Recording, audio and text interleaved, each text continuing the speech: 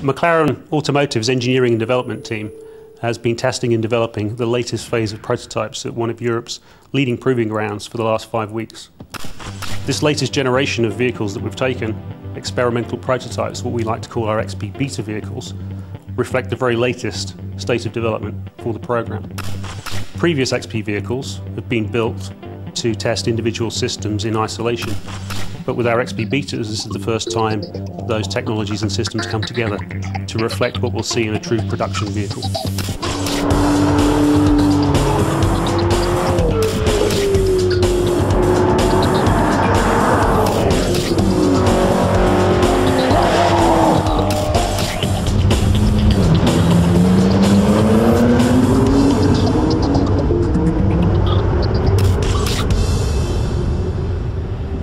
Some supercars that you drive are pretty intimidating.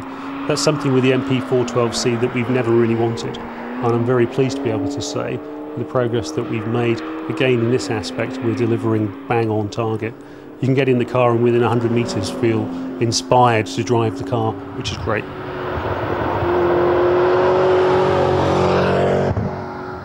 Everything we're trying to do with the car is to make the car as easy as possible to drive. So all the controls need to come at hand very easily. All the primary surfaces are ergonomically positioned to make them intuitive and obvious. Similarly with the sight lines, we wanted exterior visibility of the car of the road to be extremely good. Whether you're driving on the road or on the track, being able to see apexes of corners is extremely important in a high-performance sports car.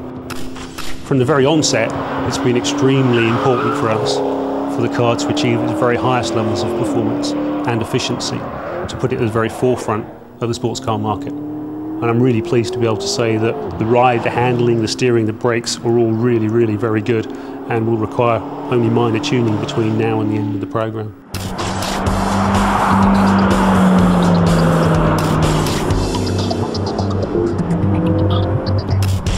The big early steps of development are challenging, interesting, relying very much on simulation, relying on a huge amount of research.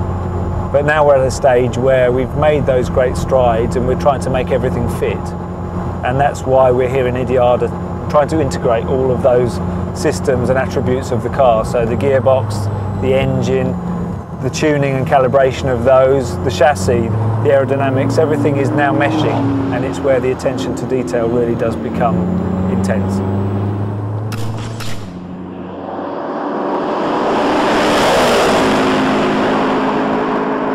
Testing the XP beta cars here in IDIADA mirrors what we do in Formula One testing, certainly in its intensity. In fact, it may even surpass it. We're running 24/7. In that respect, it's a very intense but very productive test program.